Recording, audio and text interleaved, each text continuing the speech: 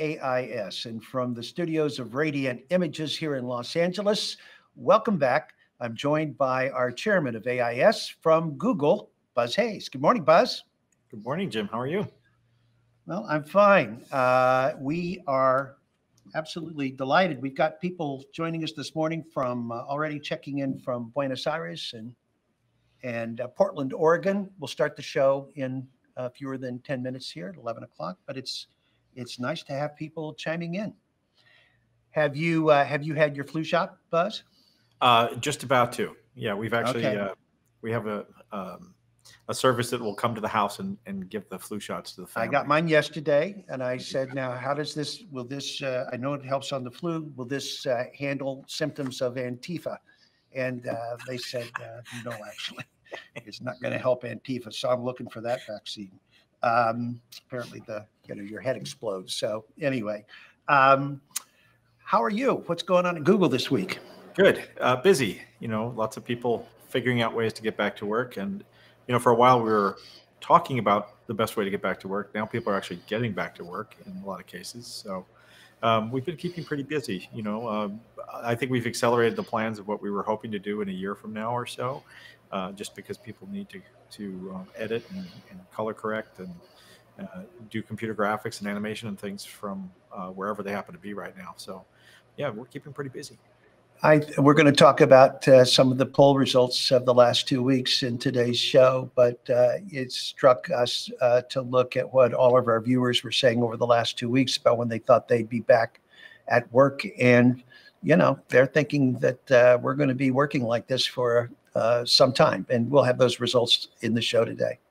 Yeah, I wouldn't be surprised. I mean, we've even talked at Google about this notion of what they're referring to as a hybrid approach to going back to work, where the offices will be used for group meetings when people need to be in person, and otherwise people rely on working from their home office for the indefinite future.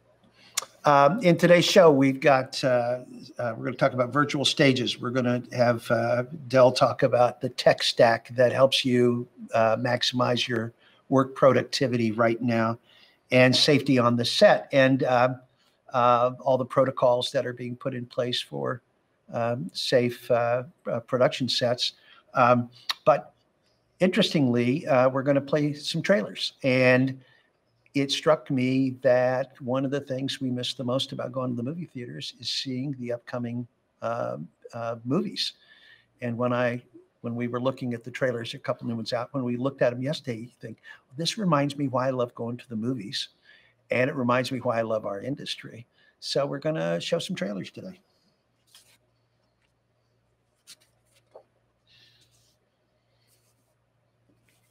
Did you see James Cameron has checked in from New Zealand this week, and he's saying Avatar 2 is almost done. Avatar 3 is almost done. 100% complete with Avatar 2, 95% complete on Avatar 3. We're able to shoot, have more or less a normal life. We're fortunate, don't see any roadblock to us getting the pictures finished, both pictures finished on time from here on. So that's kind of encouraging news. It really is. I mean, and talking about a complicated production to keep going during these times. That's probably the most technologically advanced bit of film production that's ever been attempted. So to be able to actually pull that off at this point is pretty remarkable. Only James Cameron, right? Exactly. Yeah. The New York Times this morning came out with its top 10 movies not to miss in October. You want to hear a couple of them? Sure. Mandalorian season 2. They say it's pretty fantastic. It starts streaming on October 30th. Jon Favreau obviously is back at the helm of that. I like this one from Hulu. This is October 23rd. Bad Hair. It's a comedy horror movie starring Elle Lorraine, writer-director Justin Simeon. What if a woman's hair weave is possessed by the devil and evil spirits? She's a cable host on a TV show in 1989. So that's on Hulu coming October 23rd. I know that it'll be on your watch list. Absolutely. Every day's a bad hair day for me. David Byrne, American Utopia. I had tickets to see this show in New York 6 months ago. and because of COVID, wasn't able to see it. They recorded the concert on Broadway with David Byrne, and that's going to appear on HBO. And then your favorite, Weird Al Yankovic, is doing a special called America is Doomed, the Musical. Does that sound like something you'll want to watch? Perhaps. Yeah. I mean, he's always entertaining. So. Yeah, that's it. That's it. All right. So we've got folks chiming in from around the country. You know, what's interesting, when we started, Rick Champagne from NVIDIA said that he thought, you know, we'd have a couple thousand people that would want to tune in. And I think when that happened, we were very, very hesitant to try to be too confident. But as of this morning, we've had over almost 1,950 people register and sign in for this series. And this is our third weekly show. Next Thursday is our last. But wow, what a terrific response, and so great that everybody is joining us. And we thank them for signing up and signing in. Yes, thank you all for being here. You're probably inundated with online conferences these days, so we're grateful that you carved out time to come visit us. Yeah, between the online conferences and Zoom calls, people are spending a fair amount of the time staring at their laptop, right? Mm-hmm. There is with the 28,000 layoffs at Disney this week, there is a letter that was written yesterday and published by American Theater Magazine. And it was written by a Matthew Lee Earlbach. And it's about the new Be an Arts Hero program. But it is a letter to the world basically saying, in New York City, Broadway sold more tickets than all the New York's and New Jersey sports teams combined, creating revenue of $2 billion, accounted for $30 billion of the Illinois economy, $1 billion in Wyoming and Nebraska, $4 billion in Iowa, $7 billion in Utah, Indiana, $9 billion in Arizona. Just how big a part of our GDP the arts fields are. And there was a story this morning that the National Association of Theater Owners is really, really sounding the alarm for the health of independent-owned cinemas because of the ongoing implications of continued shutdown of movie theaters. So it's kind of an interesting time for people to take some stock at what the arts and entertainment mean to our economy. So true. Do you have any movies you're looking forward to? There's so many. It's interesting because there's so much content being produced, or at least being released right now, that's been produced recently, that there's more than I can keep track of at this point, which is interesting. It's also screener season for the Academy. I'm still behind. I've got 35. That's a good. Okay, so the question is, how does the Academy have an Academy Awards? Are there enough screeners? Are there enough movies for the Academy to say we're going to give out 26 Oscars this year? Yeah, that's a very good question. I think a question that remains to be answered. How did the Golden Globes get 1,200 celebrities into the ballroom at the Beverly Hilton for a dinner party and telecast? Exactly. It just seems like the sorting all of this out is going to be such a huge, huge issue. So Philadelphia's checking in. Hey, Philadelphia, welcome. Thank you for joining us today. Uruguay is here. Welcome, welcome. Virtual production in South America. Welcome to you all. Yes, thank you all for being here. Looks like so. Go ahead. No, we're just going to get started here in a minute. All right. We will begin at 11 o'clock. We've got a great program today. So thank you all for joining us. Looking forward to it.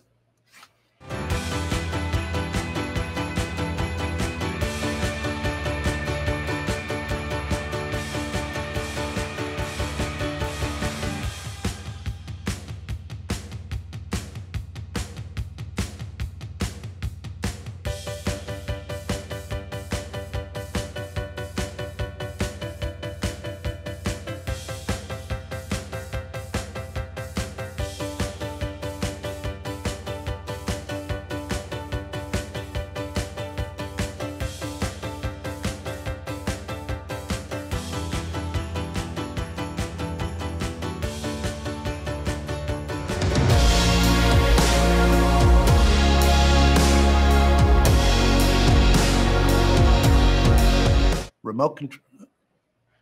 Stand by, everybody. Remote control starts now.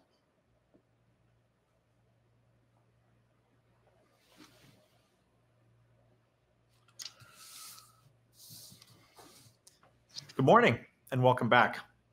The COVID-19 virus has made it impossible for us to meet here in Hollywood for our fall conference. So with the help of our friends at Dell, NVIDIA, and Computer Graphics World, we're hosting these weekly 90-minute live programs to sort out the issues of working through these crazy times. We want to thank the team at Meetmo for giving us access to this amazing new platform for our program. Normally, here in Los Angeles, we would not have any guests from outside of Hollywood, but we've been completely surprised and thrilled that our weekly audiences here on this webcast have included so many people from outside of LA. It's amazing to have friends be able to join us from New York, Miami, Houston, Seattle, Vancouver, Toronto, Central America, Europe, and Asia. So welcome, everybody, and thank you for being here. Our goal here is to share some news, look at some trailers, and hear from speakers, all to help you stay connected to what's happening. Our mission is to support your success by keeping you informed about the creative process during COVID-19 and the tech that's empowering our industry's creative teams. Thank you in advance for your patience as we figure this out together. So let's get started.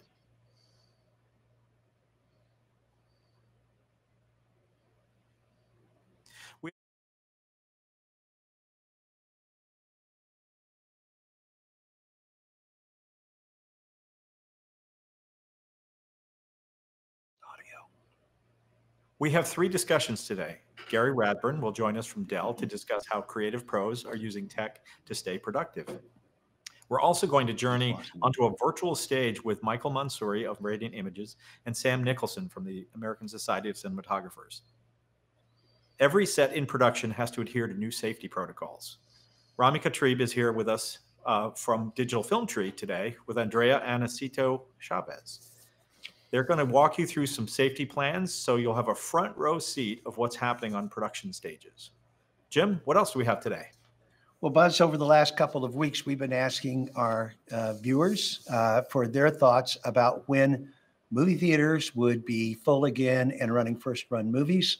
Right now, about 70% of the U.S. cinemas are open, but we're not at 100%, and that's critical to the health of the cinema industry.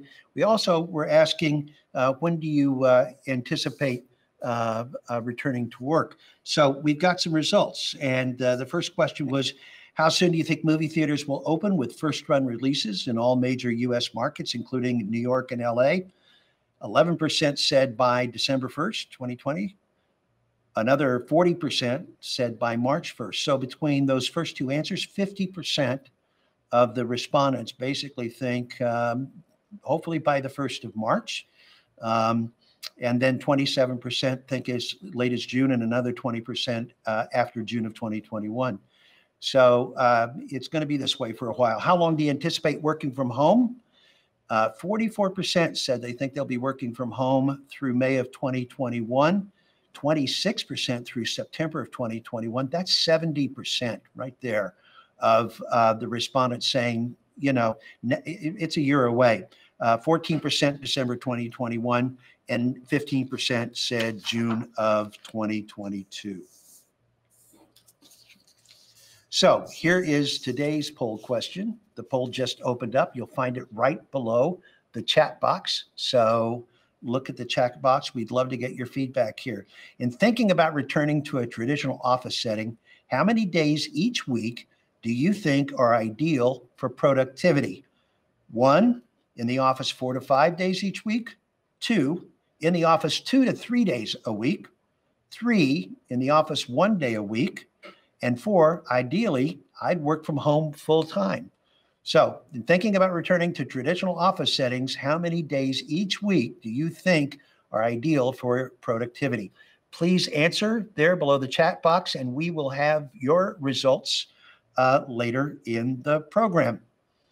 Now, one of the most important parts of going to the movies, as we were discussing, are the trailers. They're essential for the studios because they drive return attendance at movie theaters.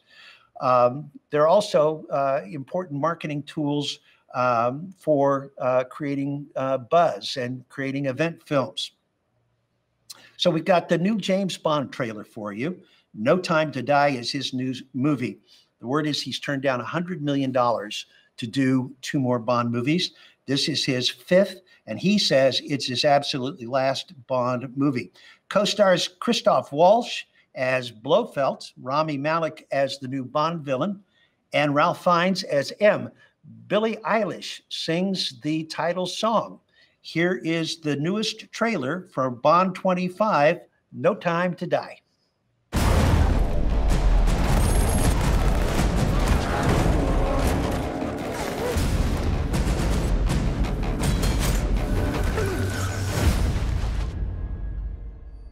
The past isn't dead.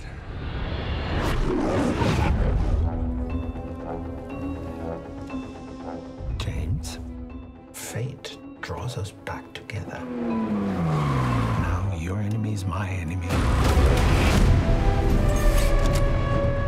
His name is Safin. And what does he want? Revenge. Me. When her secret finds its way out, it'll be the death of you. You can imagine why I've come back to play. There's a young lady in Santiago I want you to meet. You're late. When you're ready. Salute. I met your new 00. She's a disarming young woman. I get why you shot him. Yeah, well, everyone tries at least once.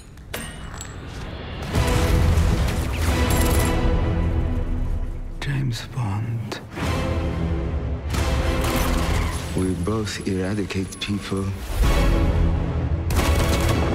to make the world a better place. I just want to be a little tidier. Come on, Bond.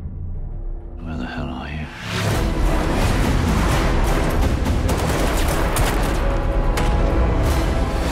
Have you ever flown one of these? Nope.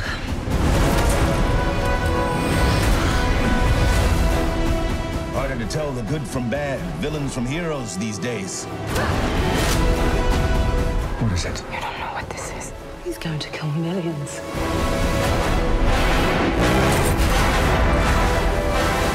If we don't do this,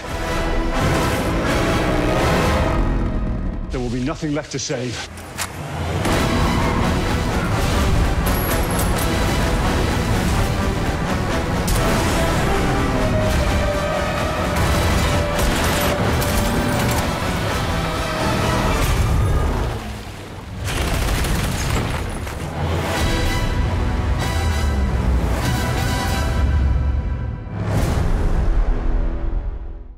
That was great.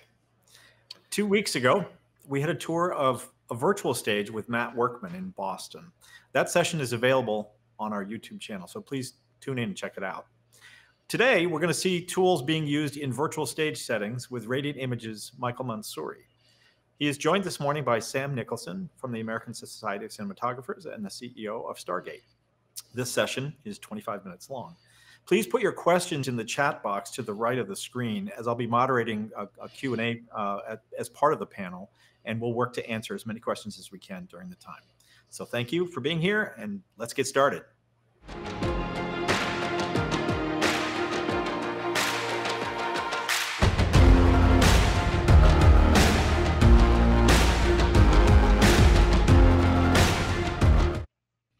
I'm Michael Mansouri. I'm co-founder of Radiant Images, as well as a new startup, Mo. Radiant creates tools for virtualization. We create stages and methods to allow us to capture in volume, whether it's light field or volumetric, so that the environments can be virtualized and experienced, whether it's for media entertainment or learning and simulations. I'm Sam Nicholson, and I founded Stargate Studios, visual effects house production facility here in Los Angeles and spread out to a lot of different places in Canada, Atlanta, Malta, Beijing. And we've been doing a lot of visual effects over the years, and we've stepped very heavily into virtual production with our early work on shows like Pan Am and Beauty and the Beast and these things in green screen real time. And now we've moved very heavily into virtual production using volumetric LED and a combination of traditional visual effects tools. That's fantastic. You guys have been at the cutting edge for quite some time, it sounds like. Can you both just give us an indication of how you got started on this path towards virtual production?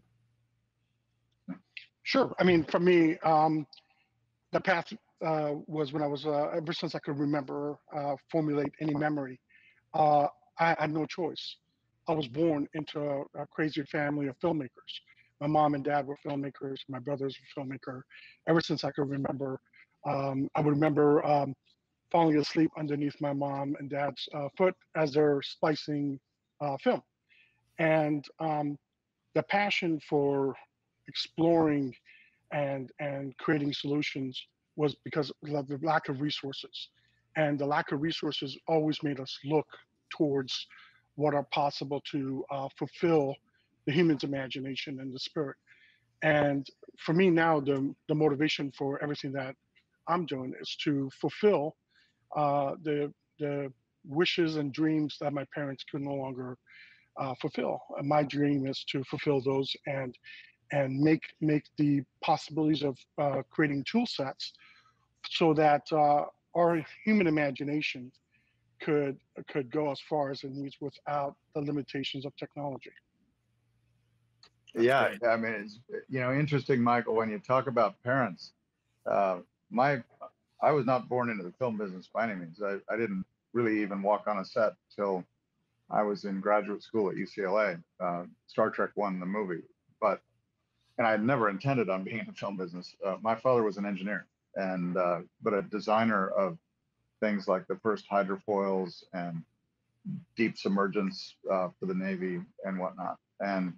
But he was always, I was surrounded by, you know, astronauts and aquanauts and Jacques Cousteau and a lot of very interesting people that, you know, you find yourself sitting with Buzz Aldrin, who's walked on the moon, and Andy Regnitzer, who's been to the bottom of the ocean, Marianas Trench at 14,000 feet down. And, you know, it's a very humbling experience as a kid, but you certainly say, well, that's kind of what I want to be when I grow up. And, you know, the option for becoming an astronaut probably wasn't on the table, but in a strange way, virtual production and visual effects is kind of imagining the impossible and delivering that. So I've made a career out of that. Stargate is almost 32 years old now, 1989. And it's been a heck of a ride. Every job is different. Every challenge is different. The technology is continually changing. And you're sort of riding this wild horse that I know you ride, Michael, in terms of you make a lot of promises and then you go home and say, wow, how am I going to do that? And you figure it out and you either live through it or you don't. And we obviously have had more successes than failures on those promises. You know what I love about Sam is that when he couldn't fulfill his dream as becoming an astronaut, he's actually now in space.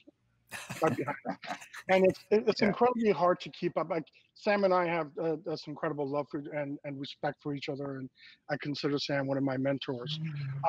But it's incredibly hard to keep up with Sam. You know, every time I try to outdo him, he's already on another planet looking down on Earth. I'm here behind the white field stage. I can never compete with Sam. Sam's in the league of his own. But I do know that whenever I've got a technical challenge that seems impossible, like let's put together 150 cameras and synchronize them underwater, I can call Michael and he'll make it happen. So whether it's in a jet or in a underwater, or we're faced with, everybody's trying to go beyond, essentially, conceptually, artistically. And the tools are becoming so complex and accelerating at such a rapid pace, the software, that, as creators, can we keep up with it? So we need, I think, an interpreter, essentially. It's like going to a foreign country every week and saying, well, I don't understand that language. You know, who knows Unreal, for instance? You know, who is really good at C++ and who can write a plugin because I want to do this thing. We're combining a lot of intersecting technologies right now in camera, in processing, in GPU rendering, essentially software, video distribution, all of it. And, you know, even how we're presenting this show. So, you know, I think, can our creative ambitions be connected with people that really understand the technology and can marry those two together to have a successful production at any scale, whether you're Mandalorian or you're a little independent film? You know, how do you effectively use the tools on a scalable basis so that you're not locked out of virtual production if you've only got, you know, $100, right? Mm-hmm. Can you do it? You know, you can always spend more money, and that's an easy thing. But I think the real creative application is, you know, a good DP can make a beautiful image with, you know, a cell phone, right? It doesn't necessarily need, it's nice to have a beautiful big rig for, you know, behind the scenes pictures and stuff. But essentially, art should take over in front of the technology. What we try to do is make it become transparent. Mm-hmm.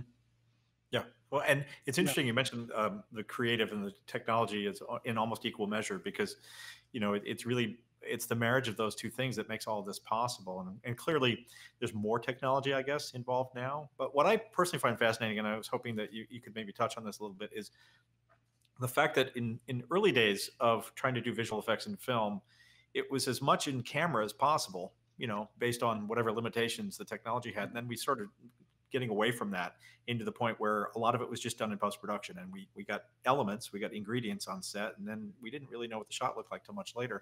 And now we're kind of coming full circle. Could you talk a little bit about that creative process, how it's influenced what you're doing with virtual production?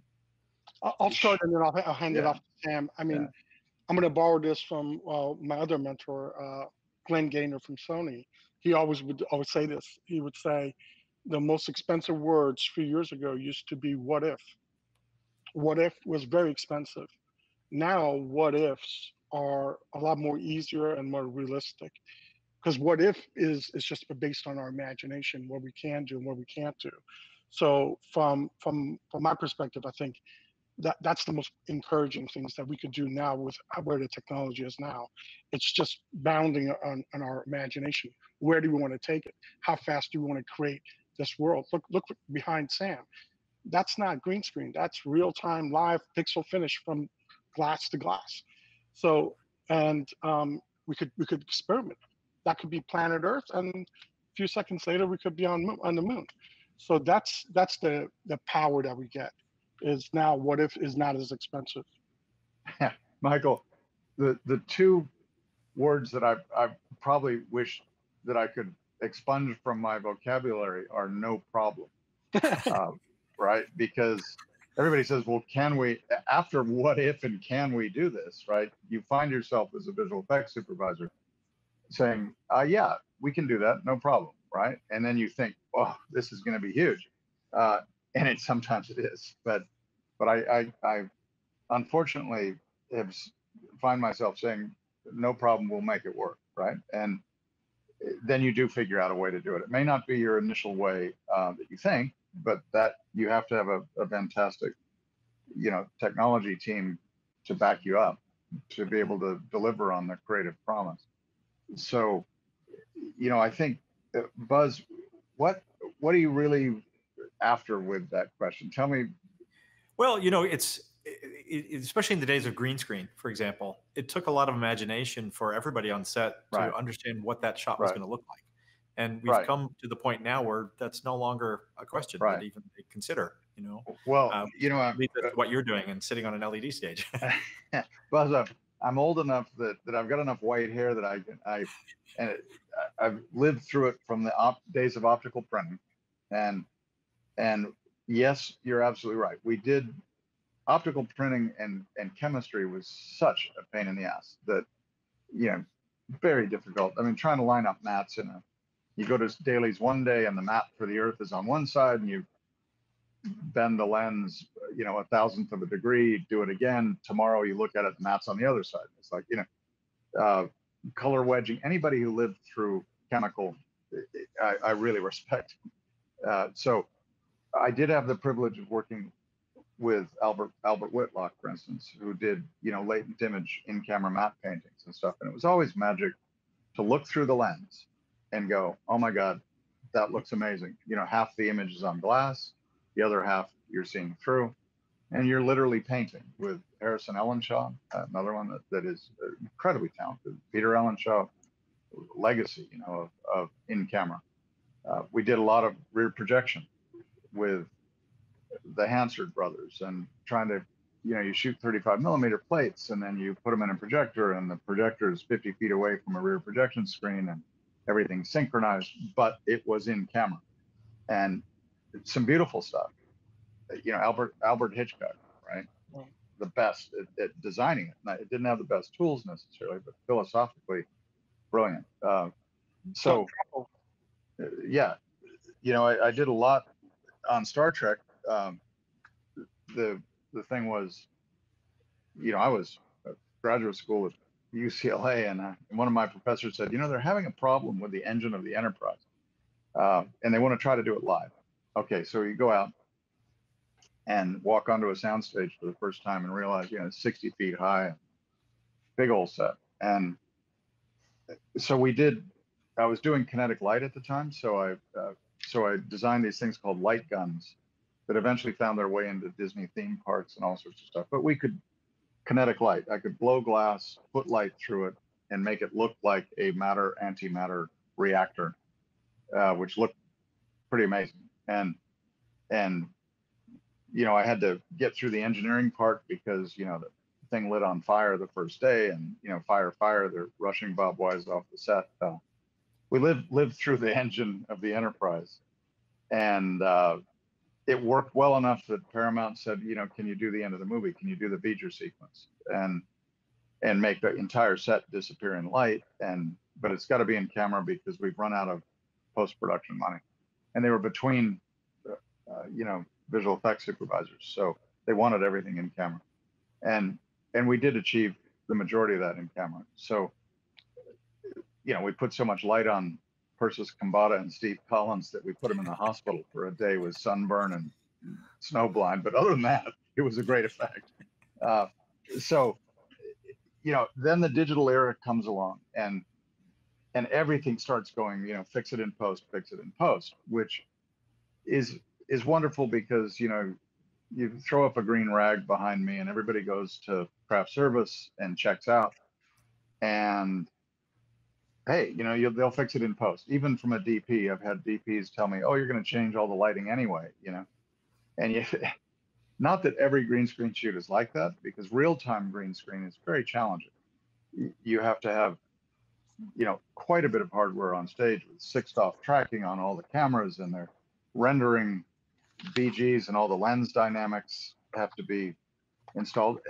But we still weren't able to get finished pixels on set. So from a business standpoint, you have to convince the producer to spend a whole bunch of extra money to see a beautiful previs, and then you throw all that out and start over. And so financially, it's a loss. And so now what's happening with stepping forward again, we're actually going back to that initial philosophy of how much can you get in camera? Because if you have 1,000 shots and you can take 750 of those and go, we're going to do those live, finished pixels on set. All of a sudden you have 25% the problem in post-production, and you can actually focus on what is impossible to do as yet on LED. Mm-hmm. So now it's become a matter of balancing these tools. It is real-time LED is not a panacea. Doesn't solve everything. Green screen is still very, very viable and fantastic if you can put them together at the same time. That's kind of what we're working on right now with our process ThroughView, which is a combination of green screen and LED, foreground, background, alpha channel matting, all those things, so you can kind of have your cake and eat it too. That's great. Well, thank you. Could you talk a little bit about the Night Flyers project and how that came Sure. about? I think we have some footage on it. Night Flyers was an early project that we did, shot in Ireland for UCP, and the idea was to do a 70-foot wall of LED outside the front of this spaceship. It's this television series, so there's a lot of material coming back to the bridge, and this is a relatively low res wall, which about P3, and we tested it in England, and we used the Unreal Engine to in real time render the Earth and the extension of the ships. All those arms out there are an extension of when you see outside the ship, it's all an extension. So set extension and Earth, but we did a blind test of pre-baked images, pre-rendered, and a real-time render through the Unreal Engine. And blind test, everybody picked the Unreal render, which is quite a surprise to us, because then we could change lighting and do collaborative editing, where the director says, oh, I want to be a little further away from Earth at this point, or slow down the arms. Okay, yeah, boom, it's an engine.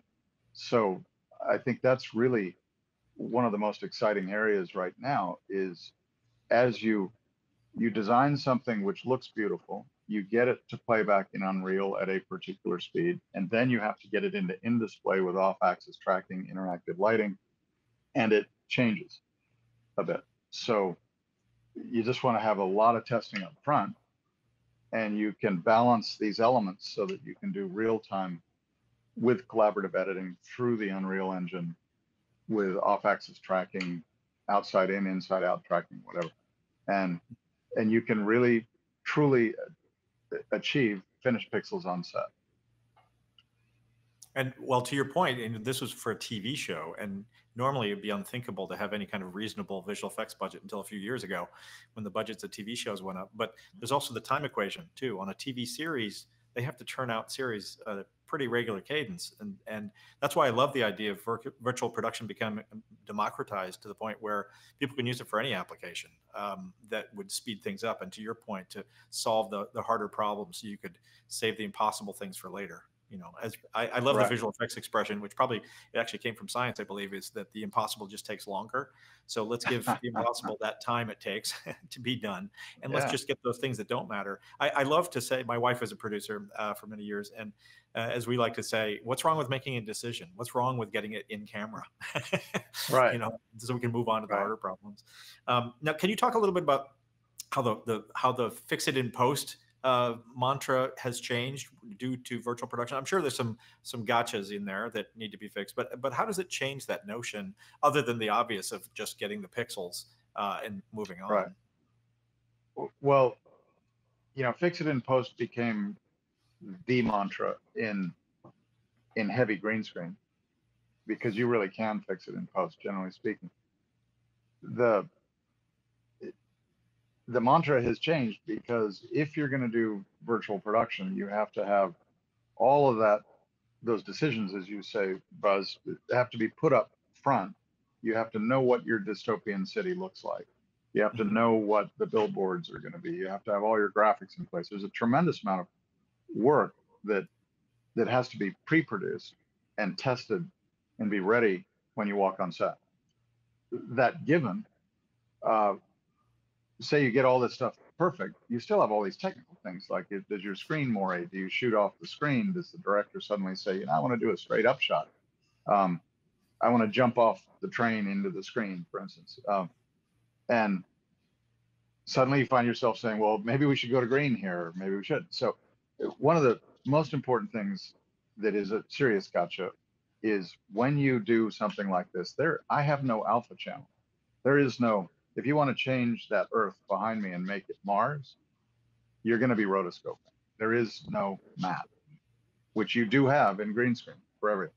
So, you know, when the colorist says, well, I want an alpha channel on everything, you're not going to have it. So you have to have the color controls. We use multiple DaVinci Resolves on set.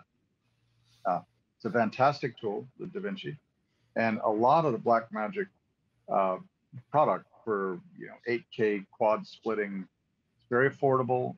It's really high quality, and I'll tell you that it can build a pipeline on stage that you have full color control of the black levels of the space behind me. If they're not right and you want to adjust them in post, you have no alpha channel yet. We're working on it, depth matting and whatnot. But as yet, we're kind of in between real-time LED work, volumetric work, is really an emerging Wild West right now. There are very few rules. And so our approach is much more of a scalable, modular approach that so we can scale it to fit the production. So if you're a small production, you have a small screen, you might even have OLEDs. On Run, for HBO, we decided to go with OLED monitors outside the train rather than LEDs because it saved them about $1 million. And we got more pixels, 4K outside every window, instead of a little piece of an LED screen. So each solution is different. That's great. Thank you. And speaking of some of the earlier publicly available clips to look at, could you talk a little bit about the genesis of the motorcycle clip? I think. Oh, sure. I'm going to have any views that has, but I'm probably in there at least 500,000 times myself. Well, as a DP, I can design the setup, right? And if you got just a motorcycle, I really don't want a low-res screen that is built to build a giant spaceship out there or something, right? This is just a girl on a motorcycle. And the challenge was to build Neo Tokyo. This is a 3D background. So we do have great traditional visual effects artists. So we built Neo Tokyo in 2 weeks as a game would be for speed, right?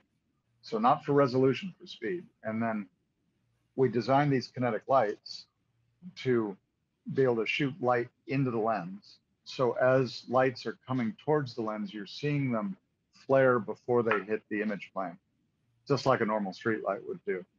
And the screens are all on wheels, which is how we generally do them. And we roll them. This is a P1.2 screen at high frequency because we're going to be shaking the camera and doing a bunch of crazy stuff.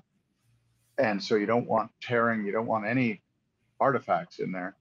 And in fact, the way I shot it, I wanted to shoot it everything you wouldn't do on green screen. Foreground flares, motion blur, shaky cam, shallow depth of field, perfectly synchronized interactive light. And when you get all those things going, it's almost like a different experience. And I could give the director, Taika Waititi, a camera, and he could shoot right there. I mean, it's just boom. He just walked on, and you can see it, and you can block it. So it's a tremendously powerful tool for directors and for actors and for DPs. Because you can block it, you can see it. The actors know where their eye lines are, the interactive lights. You're discovering things that are magic on set, as opposed to hoping that it's going to work in a couple of weeks. Exactly, and hoping you have enough time to actually do its service in post. Yeah, and by the way, for editors, in one day we shot 4 hours of usable material in 8K, 2 reds. Everything comped in 8K and finished, done. And so when we give it to the editors, they're throwing out more material than they're using. I mean, it's like it's real, if you don't like take 1, take 2, take 3, take 4, take 12, they're all finished. And I think that's, from an editorial standpoint, where virtual production truly excels is in coverage. The longer the lens, the friendlier it gets. And so dialogue is where you edit, re-edit, change, screen, change again, change again. The big establishing shots that are eye-watering visual effects, green screen, whatever they are, they're isolated. You're not gonna actually, Al Whitlock told me that if they didn't guarantee that one of his shots was going to be in the movie, that he wouldn't do it because he didn't want to spend 40 days on a matte painting and then have it hit the cutting room floor. Exactly. So I think it's a pluses and minuses, but it's a very powerful new tool in the toolkit of visual effects. No, I think it's amazing. And that's a masterful use of the technology. So thank you for doing that. I do have a question here from the chat. I was wondering if you could chime in on, which Sure. is about whether you're using time of flight technology at all in anything that you're doing currently. Well, Michael is kind of Mr. Time of Flight. He is indeed. He does a lot, and we have done some great stuff with using time of flight, particularly in terms of kind of 2.5D, 3D implementation. You know, where's all this going? I think multi-camera, and I thought that the Lytro cameras were incredible, but incredibly impractical as well. You know, Dave Stump's a very good friend, and you know, I went up. I thought what they shot was beautiful, but wow, the camera was 8 feet long and 800 pounds. So, you know, time of flight is there. I think Intel is working on a number of other really interesting technologies. Michael, to talk about your work with the Sony RX0 has been fantastic. Yeah. We've done a lot of it together. Actually, why don't we play that clip, because this is how Sam and I always get in trouble. Like, we come up with these crazy ideas. Sony came to us back in 2018, and we pitched them on capturing light field with the Sony RX0s. And just because we weren't 100% confident that the RX0s would be able to, you know, generate a light field, I also pitched them on, hey, why don't we do bullet time, but let's do it underwater. In a sense, you know, bullet time is a sense of a volumetric light field capture. We're seeing it from multiple views. So we did this wacky, crazy idea of taking 100 cameras and sink it underwater. So let's watch that.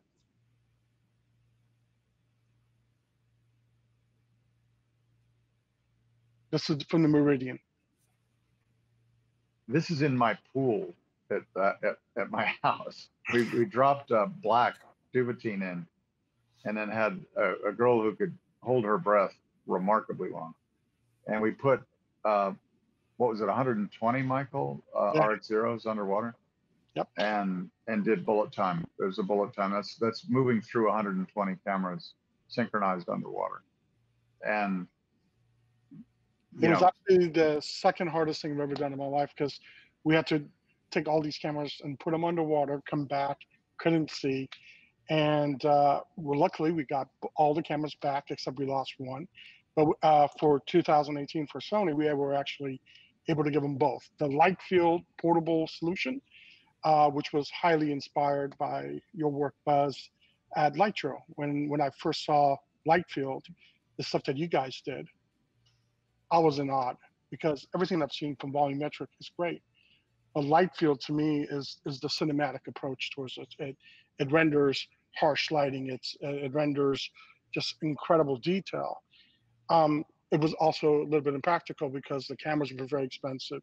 Yep. So that's why we decided to go with consumer grade cameras and synchronize them. And now we're doing a lot of things with these incredible cameras. We're doing light field, volumetric, and bullet time. That's amazing. Well, thank you. You know, we could all talk about this forever, and I would love to, but it looks like we're out of time for this particular session. But I do want to thank you both for not only for being here today, that is huge, but also just for how you're advancing the industry. That is enormous. That's one of those priceless moments that we talk about. So thank you both for really pushing the ball forward and also making this a technology that's approachable to people. I think that, you know, we're just trying to create great stories, and you are at the forefront of that. So thank you both. Well, Buzz, also thank you for, you know, we're all standing on shoulders, right? We're standing on great giant shoulders. And I also want to say thank you for leading the way towards a lot of the advancements that you've done. It's very inspirational. Absolutely. Thank you. Absolutely. Thank you very, very much for the opportunity. Yes. Let's do this again. Okay. Look forward to it. Well, thank you both. And And next up, Jim is going to give us another trailer preview here. You know, we've been talking about some of the exciting things that are happening this year, and you know, with production the way it's going, animation luckily is continuing full speed ahead. So, Jim, would you like to introduce our next clip? Yes, but I've been watching the comments in the chat box, and people are saying you guys are rock stars. So thank you for that. That is really fantastic. And people have been asking, where can we watch this? Is it recorded, and can we watch it later? And the answer is yes and yes. You can watch it on our YouTube channel, and that address is also in the chat box. Some more welcomes this morning. Sonoma, Steamboat Springs, Colorado. I hate you. What a great place to be, and chiming in. So it's great to see so many towns and pros joining us this morning. It's great to have each and every one of you. Now, if you're the team at Pixar, and you've got a motion picture that was due out this summer, but your workforce is situated all across Northern California, what do you do? Well, they had 1,200 people working on their latest film, Soul, from home.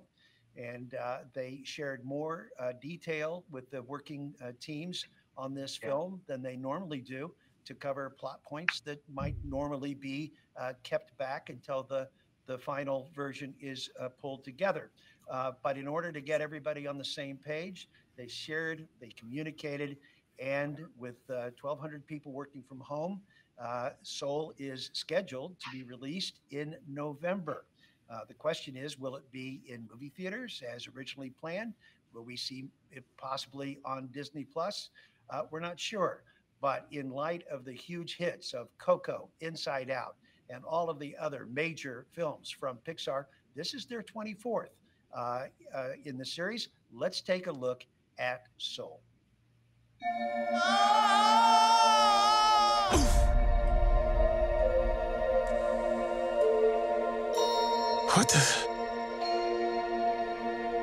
What is this place? What's your name, honey? I'm Joe. I teach middle school band. Got it, go for it! Today started out as the best day of my life. Back here tonight, first show's at 7. Yes!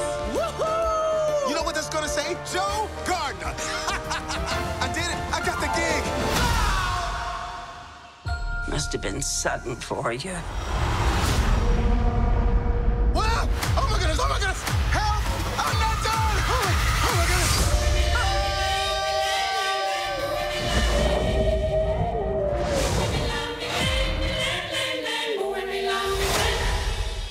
Huh? Is this heaven? No, it's the great before. This is where new souls get their personalities, quirks, and interests before they go to Earth. Meet 22. I don't want to go to Earth. Stop fighting this. I don't want to. Oh,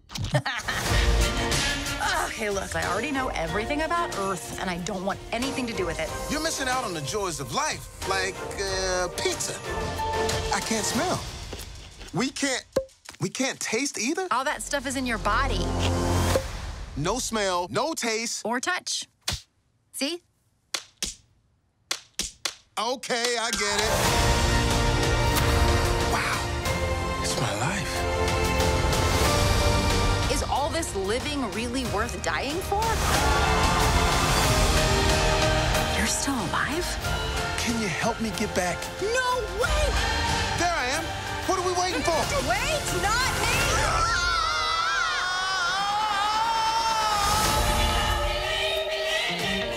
This weird. What is it? 151,000 souls going to the great beyond every day, and I count every single one of them. The count's off. Huh.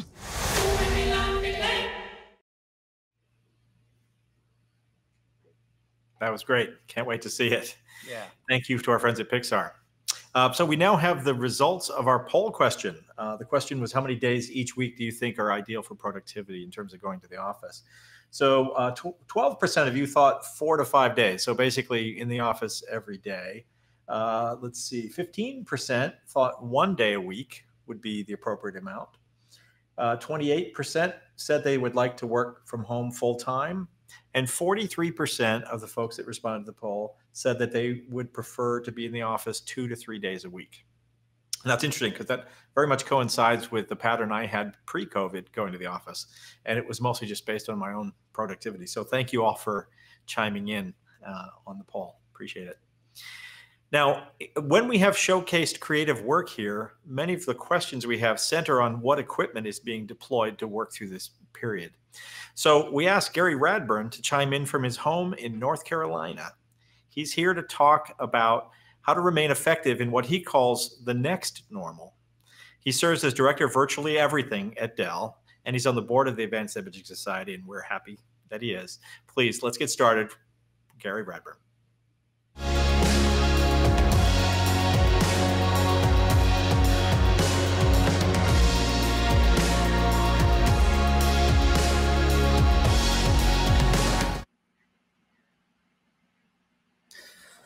Hi, everyone. Thanks very much for being here today. I'm very excited to be able to present some things to you, which hopefully will help you in these, how should we say, strange times that we find ourselves in. So my name's Gary Radburn. I'm from Dell Technologies, and I'm the director of virtual augmented reality and virtualization. So I like to abbreviate that down to the director of virtually everything. As you can see, it's a beautiful day here in North Carolina. I've secluded myself up in the mountains away from it all. But without further ado, let's go through some of the presentation. So we're going to talk about business continuity. How do you actually maintain work in the workplace when you're not at the workplace? So we're going through this where everybody's now trying to work from home, but generally when you've been working with big workstations, some specialist equipment, then you don't really have that at home. So how do you operate in this, what I like to call the next normal? We'll go through a few examples of what we can do to actually help you use that equipment more effectively. We'll go through some ideas of augmented and virtual reality and how that's aiding in knowledge transfer, etc. And then we'll go through some virtualization, how we can make better use of our resources that are back in the office inside of the data center. And then we'll finish it all off with where do I see technology actually going in the future, and bringing in a little bit of 5G touching on there as well. So with that, I'm driving the slides here. We're currently in a changing time. We're now at home, and we had 4 distinct stages that I've seen IT go through to actually get equipment back into people's hands. Because what originally happened in phase one actually started with people just grabbing everything they could possibly get their hands on and then take it home. So you put all the big equipment into the car, you take it back, you then put it into the house, your flat, your apartment, whatever, then you power it all on. Now you're looking at it thinking, well, this looked a lot smaller when it was back in the office, because you had a desk space there, you had an open plan office probably, so you could all interact with each other. And now you've got this big workstation back in the home. It's looking bigger than it ever did. It's also not fitting in with the home environment. You've got little Johnny, little Sarah running around the apartment. They've got their beverage of choice in hand, tripping over power cables, falling over the machine, pouring liquid where liquid shouldn't go. And now you've got a situation where you need to do a service call to get things fixed, but you can't get people round because you're social distancing. So you can't get people into the house. So stage one really didn't last too long. We then move on to stage 2, which is how do we eliminate the space that we're now taking up inside of the apartment or house? And that's where you start to move to more of a mobile platform. Mobile platforms really are more portable now. They're the same power that we had inside of workstations. I mean, if you've got a specialist rig where you've got dual GPUs inside of it, or you've got extra CPU power inside, then yes, you're still going to need that big tower workstation. But mobile workstations have really grown up now in terms of power and usability. And so we're now starting to see a lot of people moving towards that mobile workstation. It allows you to have your data on the go. It allows you to put it away at the end of the day so that when you want to spend family time and put work away for an evening, you can actually just close it up, put it in a cupboard, and it's well out the way. We don't have that problem there of size and space. However, you do have one other issue, which people tend to think of as a last thing after they've gone through stage 1 and stage 2. And that's that, how do you protect your data now?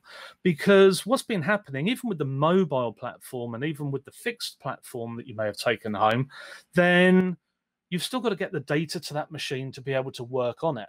Now, if you're working on your latest opus for your studio or whatever else, you don't want to copy all of those assets onto a USB drive and then take those home. Similarly, you don't want to pull them across the internet and then save them locally. Even if you're using a VPN for security, it's only as secure as the end user. So they go and copy it down. They then work on it locally. They might make a copy and put it onto their network attached storage at home for safekeeping. They might put it onto an external USB because they're working on several machines around the house.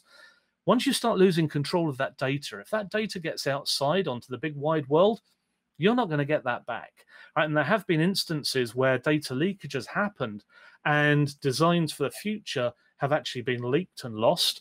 And what happens is that's the business of your endeavors for the foreseeable future. So there is definitely a fiscal risk associated with that. So you've already returned those big machines to the office, and you've now got your mobile machine in your home. What can we do to actually get to the next stage? So we get to stage 3, which is where we can now remote those devices.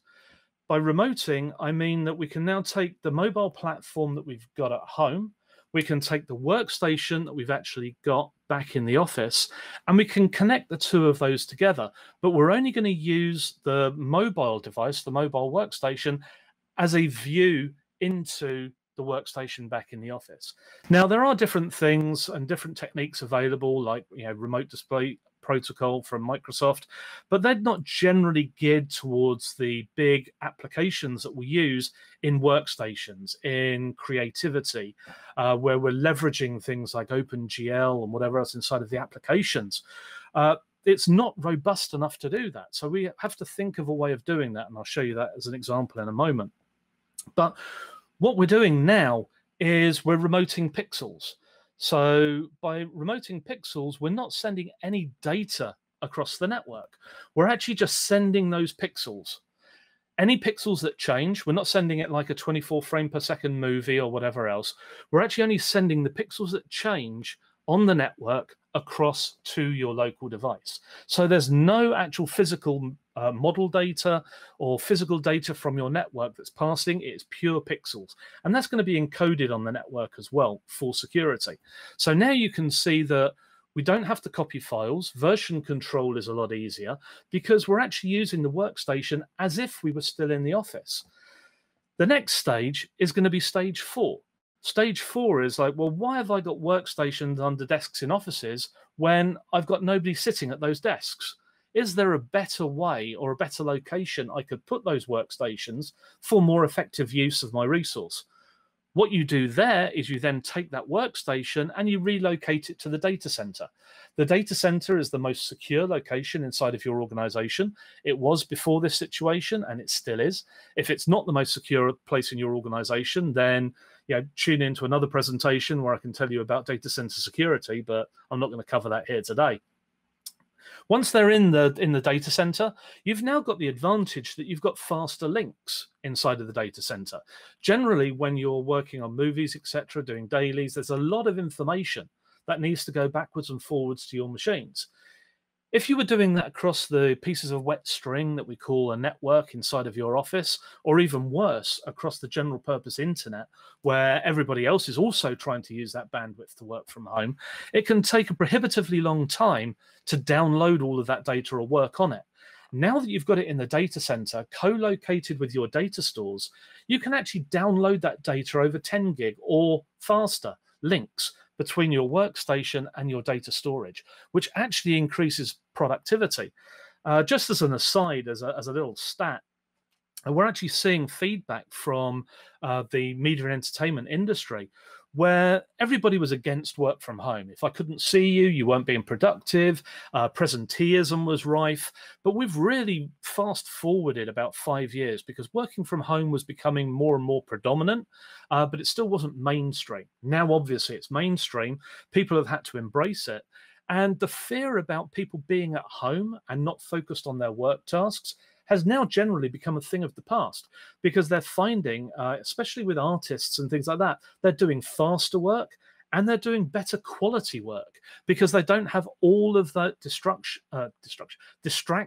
that they had inside of the office, and so therefore are more focused on the work they actually have to do. By that, they're actually focused, they deliver it faster, they deliver better quality, and as a flip side, they actually have a better quality of life as well in return, because by doing it faster, they may be able to break earlier.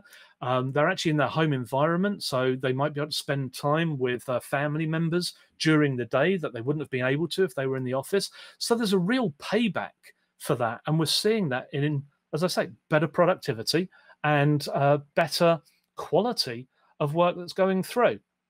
And then the last one is that the software that we were using was always licensed to a machine or licensed to a user, generally to a machine at that point. Now, when we virtualize, the software vendors were very reticent to actually open up their licensing to that type of endeavor. Now, with the situation that we all find ourselves in, people have to be a bit more accommodating in what they're doing for their end users. And in that way, we're now seeing the ISVs, the independent software vendors, actually licensing their software more in a virtualized environment and actually endorsing a particular virtualized environment for running that. And we'll see what impact that has as we move a bit more through the presentation. So if I just move to the next slide, then we're going to be remoting. So I mentioned it before about passing the pixels to the end device. Let's see how that actually works in practice. So here's a diagram, and it shows what we have inside of a data center. Now, here I've shown two of our rack products. I don't want to turn this into an advertisement for Dell products, but we have two rack workstations which can sit inside of the data center, and this is equally applicable to a tower workstation that you might have had as well. We've had a very good working relationship with a company called Teradici since about 2007, I think it is now, and it originally started off with a hardware card that you put inside of the workstation. You then connect the graphics output of your workstation and you put that into the Teradici card. That then encodes it, that then secures it, and then throws the pixels out over the network in a compressed format. At the other end, we can have a zero client, which is a self-contained firmware device, no attack vectors for viruses. So very suitable for home use inside of that, because you're not going to be loading software onto it for particular viruses, etc. there. So it's a standalone device, and we can run 2 or 4 displays on it, depending on which flavor you actually have. I'll go on to the soft client in a minute in the next slide, but the advantage here is that it takes no host resources. Because it's a hardware card that fits into the rack workstation, then you're not really going to be taking up any CPU cycles inside of there. You're going to be encoding on the fly, and it's going to give you all of your CPU cycles for the applications that you're actually running. The downside is the resolution that you can actually get out of that. It goes up to 2560 by 1600 resolution for dual screens on the 2-port model. So it's giving you a lot of real estate, and 2 screens, 2 monitors is great at that resolution. The advantage of it is that you can actually reboot it remotely. So imagine you're doing a lot of hard work, even if you're doing coding or whatever else perhaps, then you have a machine lockup. Unfortunately, because the machine is now not local to you, the only way to reboot that machine would be to get an IT person to go in there with a finger to then go and hit the reset button for you.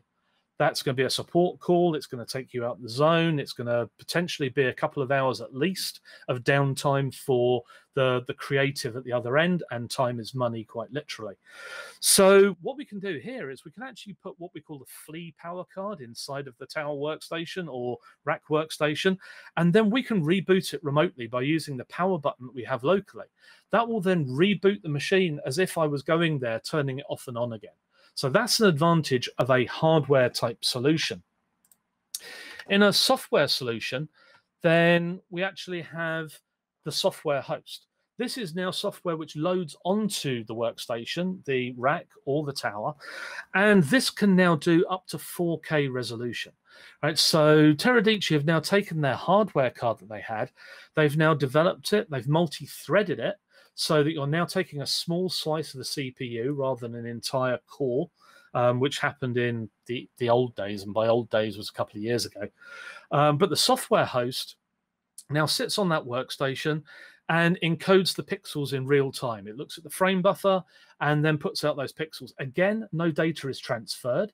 It's all about transferring the pixels that change. And now we can do up to quad displays with 4K resolutions. Now, being in media entertainment, 4K is quite a big deal. A lot of the information is being shot at 4K and above. You can now edit more in a RAW format. You can see things in the way they were intended. Or you can do at a lower resolution and perhaps have all of your tools available inside of the extra screen real estate that you actually have. So it's a far more efficient way of working inside of that 4K. Now, there are some caveats that the hardware decoding at the other end, that will only decode up to 2560 by 1600. But if you have a software client that's running on the workstation or the mobile device that I mentioned earlier, you can actually then decode that stream at 4K using that software client, as long as you support AVX2 extensions in the chipset, which is basically any chipset that's occurred in the last few years. So if you've got a relatively modern end device, you'll then be able to run 4K resolutions and workloads using this type of technology. So I'm going to switch gears now and move into VR and AR. It's been a big passion of mine, been doing VR and AR now for quite a long time. If you've caught me at some other AIS presentations before, I've done a few keynotes on this in the past. But VR and AR is still going strong. We're still seeing new revolutionary ideas that are happening. We're seeing the screen real estate going up, the fidelity, the screen door effect now disappearing, becoming less intrusive, and some great new technologies like eye tracking that's now coming into headsets to be able to see where people are looking for those micro expressions that we crave in avatars, because we're all human beings. We like getting together. At the moment, we can't get together outside of our social bubbles. So now getting together inside avatars where you can see eye movement actually gives you some more of that micro expression that we want as human beings. So in terms of VR AR, why is that important? Because VR AR conveys a lot of information in a very short space. A picture paints 1,000 words, VR paints 100,000. Those of you who have worked in the industry, have created pieces in VR and AR, and I know there's a lot of you out there, and there's been some great stuff that's really been driving media and entertainment up and in the past and now. What's actually happening is that media and entertainment expertise is now going through into other verticals.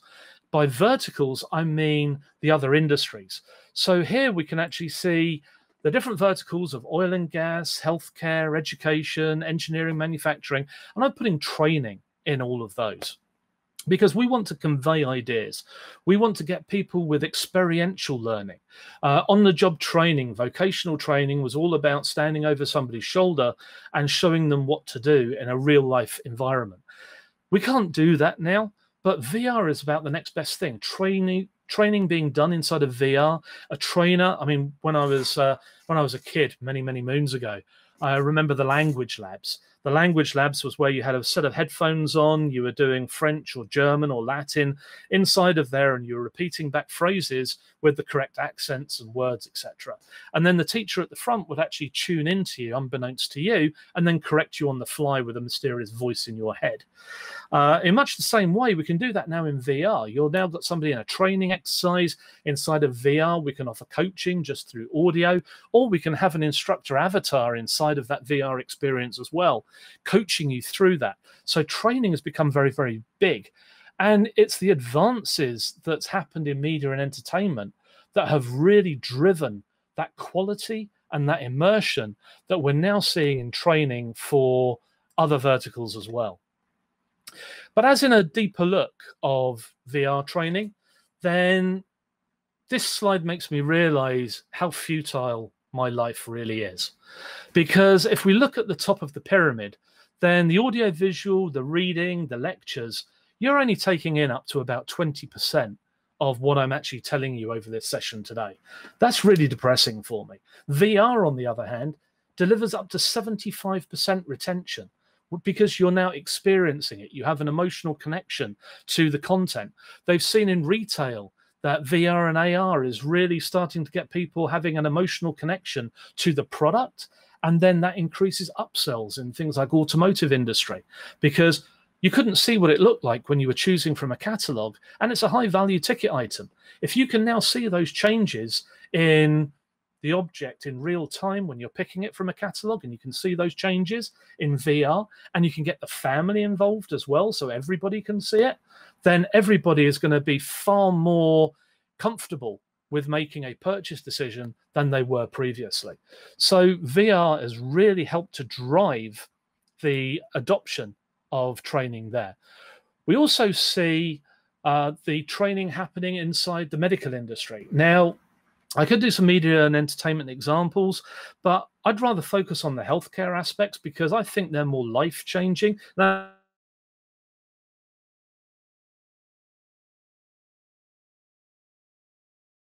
the medical industry, we're now starting to see VR and AR really get a connection to the patients, to the doctors, to give more successful outcomes of operations in there. And we partner through our technical partner program with some of the leaders in the industry. So we like to bring, if a customer comes in with an issue, we can then partner up a partner with Dell, with the customer, to actually give you the best resource possible and the quickest time to a project. So here's an example inside of Medical Holodeck. There's a video that's running there. I'll just take myself out the frame. But Medical Holodeck allows you to train up people, but also to bring in MRI scans. So you can actually see the patient's MRI scan, not a patient. What does that do for you? That allows you to actually plan operations, to actually train people up on real life situations from real life MRI scans inside of there. And you can see the sections, take sections through it all inside of real time. So we're seeing a lot more effective medical training happening without having to go through the expense of, I don't know, having bodies inside of a medical training. You can actually now just do it inside of VR a lot more quickly, a lot more effectively, and also remotely. If you send a headset and the application out to the end user, that end user can train themselves up very, very quickly. And whilst we might not work in healthcare, we all care about our health. So this hopefully helps the ideas resonate with you out there in the big wide world. We've also done things in terms of training applications. In the old days, again, probably 4 years ago, it used to take a film budget to create any training inside of VR. You had to create all of your assets from scratch. You had to create the programming from scratch. Over that last 4 years, then companies like Induvo have actually done more of a drag and drop type approach to training to allow people to create their own training experiences far more effectively. And by doing that, we can actually drop in PDFs, we can drop in models, and we can have discussions inside of that. We can all be inside the same room. The great thing is about training inside of VR is that at the moment, I'm talking to you through a camera. I've got no feedback in audience land of whether you're listening to me, feeding the cat, going off, doing email, whatever else, and whether I've just got half an ear. Inside of training, inside of VR, you know whether somebody is present and correct inside of there. If they've got the headset on, their avatar will appear inside of that simulation. If they put the headset on top of their head so that it covers the sensor, you're going to see them looking permanently up all the time. And if you're using eye tracking, you're not going to see their eyes move either, because they're permanently looking upwards. And if they remove the headset completely, so the sensors for the headset say there's nobody in the headset, then their avatar disappears. So now you've got 100% engagement, both audio and visual, inside of these training sessions, which then lends themselves to that 75% figure that we saw earlier. We then move into AR.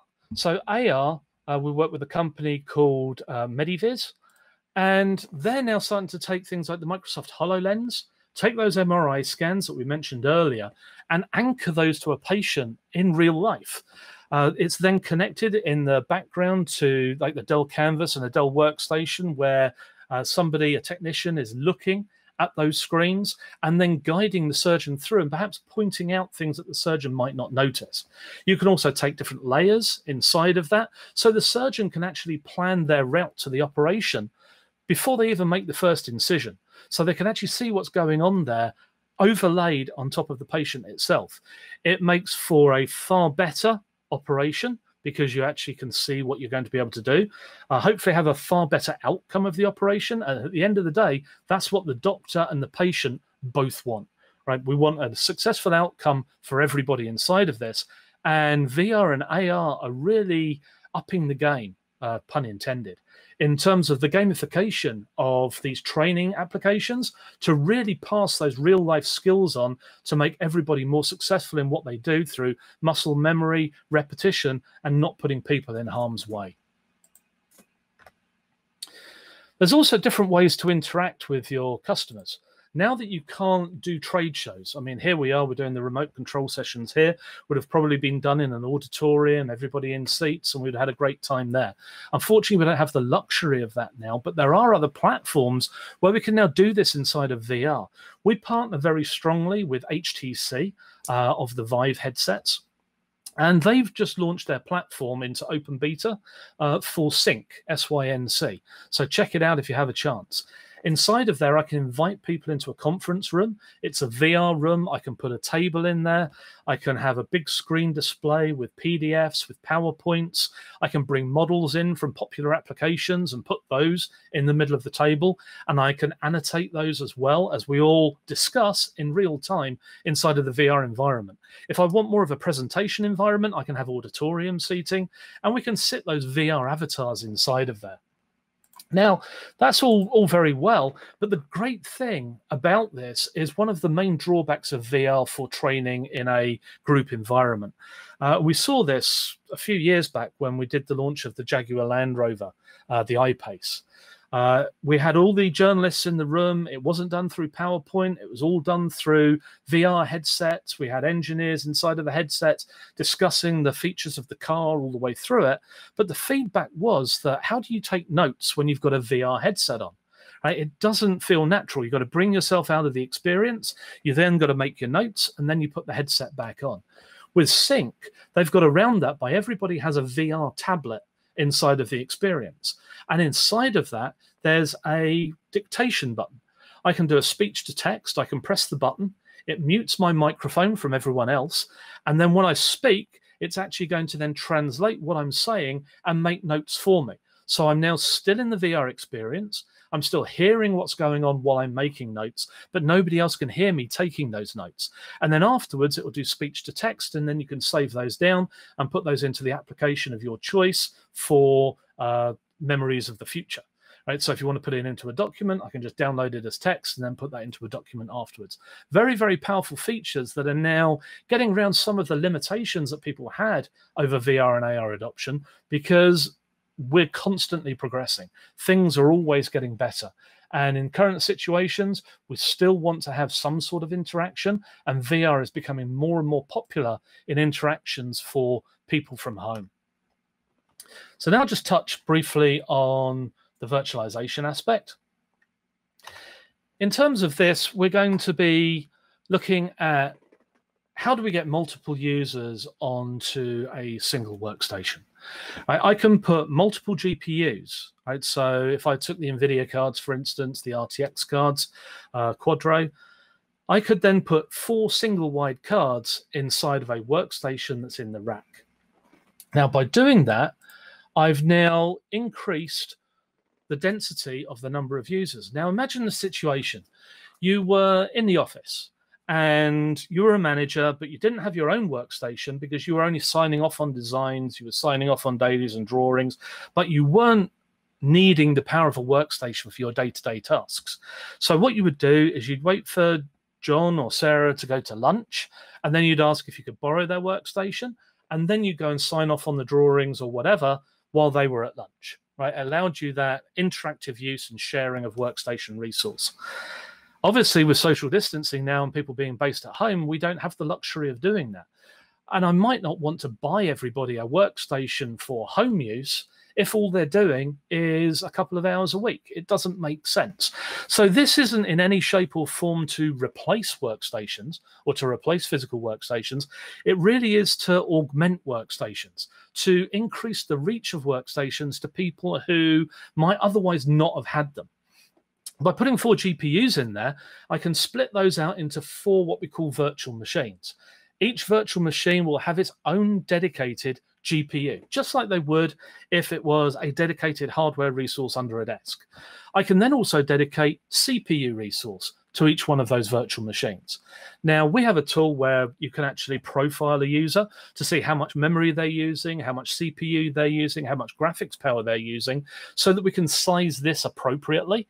But if you give a user their own CPU, their own GPU, and now I've got 4 users per rack workstation, I've now made far more efficient of my resource inside of this. The other thing is that a lot of you out there are rendering big jobs overnight. You use a lot of CPU resource. You're using your favorite CPU renderer. With this, we can actually now start getting 24/7 operation of the hardware that we've actually paid for that might be sitting idle if it was at a home or if it was at an office. But now being in the data center, if we're using everybody in, say, North America, we've got that 3-hour time window, then overnight there's going to be a window of opportunity where that workstation isn't being used by anybody because people are asleep, hopefully. Then we can take that and we can repurpose that through virtualization by pointing it to a different image to now become a rendering farm, right? So it now forms part of a rendering farm or does rendering on its own. Through that reappropriation and rebooting it into that virtual machine image. Very, very easy step. And then come the following morning, we could then have the users logging back in because we've now switched it back over to virtual machines. And they can then see what's been rendered overnight to then work on it for their working day. So it makes a very, very much more efficient use of resources. Then if software licensing allows, you can also do a follow the sun type approach. So if you're doing a handover, because these are centrally located inside of your data center, you can actually have users that aren't necessarily geographically located in the same place. You can actually have them working remotely. And because we're using the same technology that I went through earlier from Teradici, we're running a software host inside each one of these. We're now just transmitting those pixels across the internet to the user at home, wherever that user may be located. So they're now becoming more efficient. We can then do handovers to different teams. So if somebody's doing shading, somebody's doing coloring, somebody's doing drawing, we can actually do those to the different departments and use that follow the sun type approach from the resources we have here. So again, hopefully you're seeing that we're now using far more effective use of our hardware across the globe. And then the other thing that I just want to touch on is when we start doing multiple headsets with a single workstation. So what we're doing here is the world is a changing place. We're going more and more wireless. I'm going to talk about how we did it in the office. But obviously now we're not in the office, it's less relevant, but it really does give the direction of where we're going to go with 5G. And where headsets are going to go. And these are my thoughts on how the industry is now going to progress. Because when we actually take the server, the workstation, the Cloud XR server, as I've got it here, which is an NVIDIA product, sits on top of the rack workstation. I can now virtualize VR workloads. I can now have, remember that diagram that had the 4 GPUs inside of it? I could now actually have 4 headsets off of those GPUs. Now, in the traditional way, I would have to plug in the headset into the back of the GPU. Now, unless we're getting 4 people all congregating together inside the freezing data center and violating their social bubbles, then that's not going to happen. We need to get that VR data, which, as we know, is very time and latency sensitive, because we don't want to start having people getting mismatched images inside of VR, blowing out the synchronization, and then the lizard brain thinking something's wrong and evacuating stomachs, right? That doesn't do us or our customers any good whatsoever. So what we need to do is to make sure that we're giving a good experience, and we do that through Cloud XR. We can then virtualize, as we saw in the previous slide. We can then have the VR workloads running on each one of those virtual machines, and then stream that out as we would have done screen data, except this is now VR screen data and audio, and put those out into the router. Now, the router is dual radio 5 gigahertz, so off the shelf, but you need that bandwidth. You need the dual radios if you want to run 4 headsets. Now, we've seen training environments where people are observing distancing rules, and actually having 4 people in the same location, all socially distanced and whatever else inside of that room, but all wearing wireless headsets, having this data being driven from the local data center. Right? That is now streaming across standard 802.11 AC, so gigabit wireless. It's running on a Vive Focus Plus. So the Vive Focus Plus is the 802.11 AC headset, normally standalone with a Snapdragon inside of it, and you run a standalone experience normally, which doesn't give you the fidelity as if you were running it on a big workstation. So you're getting reduced fidelity because of the horsepower that's available to you.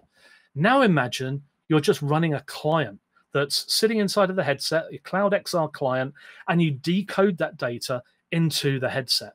You're now getting a full workstation fidelity graphic experience being delivered to you wirelessly for up to 4 users. Those 4 users can interact in the same VR application, or they can interact in their own instance of VR applications and then go through a VR chat room or sync like we saw earlier. See how I'm tying all this together now? And that allows you to then have all those multiple users wirelessly communicating with each other, all having a VR experience. We also have a program inside of Dell called Ready for VR. Ready for VR, you'll see it on the web page if you go to the store.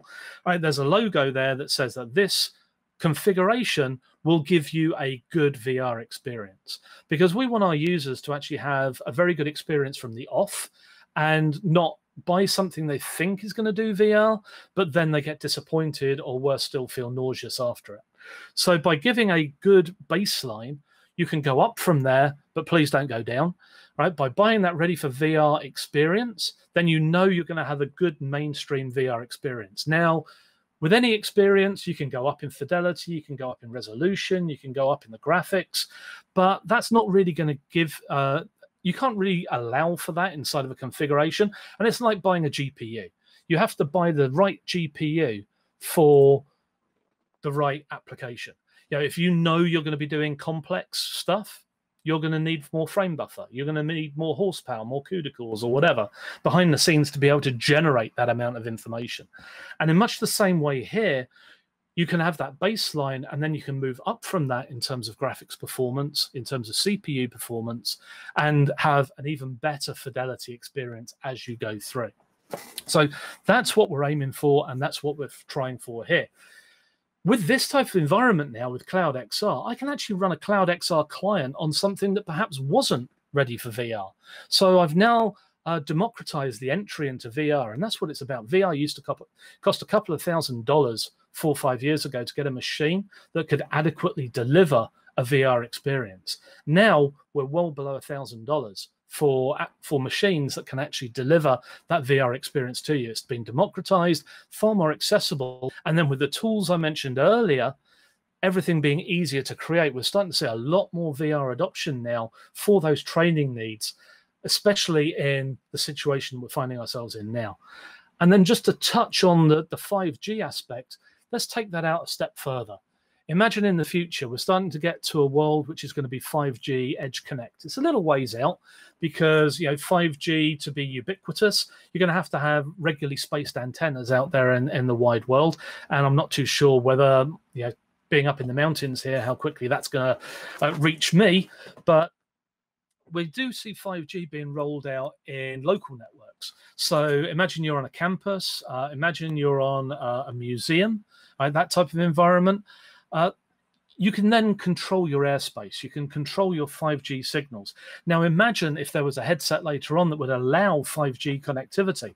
You've got higher throughput, which is one of the benefits of 5G, and you've got lower latency, which again is another benefit of 5G. Now, lower latency and higher bandwidth just feeds AR and VR like there's no tomorrow, right? Because you've now got maximum bandwidth, less latency for a premium experience. Imagine going to a museum and seeing an exhibit there and then having a VR or an AR experience that actually gives you more information. Imagine the exhibit was actually damaged and then AR could actually build it up in your vision to see what it looked like originally, all being delivered to you through a 5G type experience with that amount of data. And one of the things that makes me a little bit sad is that Notre Dame, for instance, over in France, had a fire. There was a Brazilian museum that burnt down, destroying the artifacts that were inside of there. The generations of the future are never going to be able to see those. Imagine learning. Now you're at home, now children are at home or whatever, and learning through a VR and AR experience because we can't travel, we can't go abroad, we can't do that. And imagine if they captured Notre Dame inside of VR or AR. Imagine if they captured the Brazilian museum with all the artifacts there before it burnt down. Everybody would still be able to see and appreciate everything that it would otherwise be missing due to the situation that we currently find ourselves in. So I'm hoping that as we move forward, we are going to go and preserve more for our future generations to be able to teach them through real exhibits and real examples using the technology that I've gone through today and make everywhere, hopefully, a better place. And with that, I thank you very much for your time. I hope you picked up some nuggets through there. I hope it was informative and you enjoyed it. But without further ado, I'd like to bring Buzz back into the discussion. For some Gary, that was amazing as always. I always learn something when I listen to Gary Radburn. I swear, and it's not just the accent. One of the things you talked about, we do have a question here, and I think we have about enough time for one question. But I'm personally a big, huge fan of thin clients and zero clients and remote access. I use a lot of PC over IP hardware, much of it yours. And we do have a question in here regarding the zero clients and whether they can feed as many monitors as are used in the LED volume example. So does that give you enough information? It does, I think. So, bring me back in if I go off track. But when you're actually doing the remoting, you're really limited to about 4 monitors, right, inside of that. Certainly when you get up into higher resolution. So depending on the resolutions of the panels that you're actually trying to drive at the other end, you haven't got, the way of doing more screens. In the zero client, there's a 2-screen version, and then there's a 4-screen version. If you want to do more, you're going to have to add more host cards at the workstation end, and you're going to have different IP addresses for those workstation cards. So we have seen situations where we've put multiple Teradici host cards inside of a workstation and multiple graphics adapters, and so therefore you could scale up that way. But certainly if you're looking at 16, 32, whatever else, then that's going to be a no, because you're just not going to be able to scale out that much from a single platform. You'd have to use multiple platforms, multiple GPUs, multiple cards. Great. Well, thank you for that. And I wish we had time for more questions. And I miss seeing you in person. I guess this is the next best thing. But thank you so much for spending time with us today. Again, I'll always learn something, and you guys are doing such amazing work there. So thank you for doing this remotely. Really appreciate that. No, love it. Stay safe. Cheers, Buzz. Right, you too. Take care. So last week, the studios in Hollywood and the major guilds and the labor organizations agreed to a new set of guidelines to gear up production as soon as possible. But what do safety protocols actually look like? How do they impact the schedule and the foot traffic on a soundstage, for example? So for answers, we have asked our Advanced Imaging Society board member, Rami Katrib of Digital Film Tree, to help us out.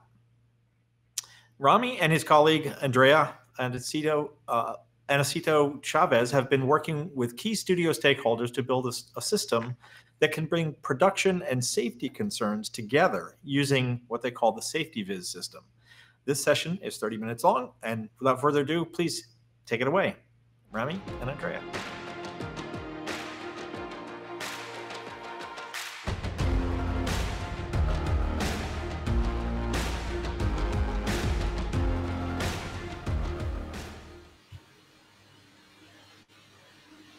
Hi there. Hey. So I am Rami Katrib, founder of Digital Film Tree, and Andrea. I am Andrea Nicholson. I am a producer and game engine artist at Cinecode, the virtual production arm of Digital Film Tree.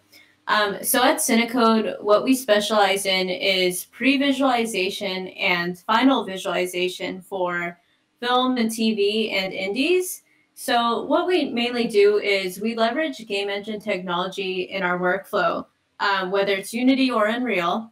And we then go into the game engine and we're able to create scenes in 2D and 3D that help pre-visualize or tell stories, generally speaking, to even coming up with cinematography, shot lists, and stunt performances, and in some cases, safety.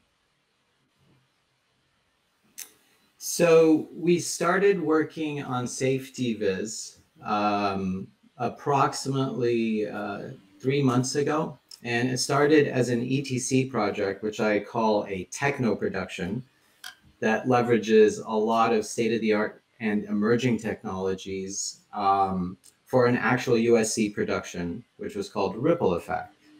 And the idea of Safety Viz from the beginning was to help productions and studios get back to the set safely. So we were approached by my friends Eric Weaver and Greg Ciaccio, and the idea made a lot of sense to us because we had already been doing creative visualization to help productions organize and prototype their stories before they go on set. So we took the tools we have, the game engines, and we leveraged one of our scanning partners, Virtual Productions, to scan the 2 sets that were being used by the Ripple Effect production at XR Stages and Lux Machina. And we built the environment based on the script and all of the COVID safety controls that were being assembled to provide safety procedures, safety protocols on set. That included us coordinating not only with the production heads, but also the COVID safety officer, Catherine.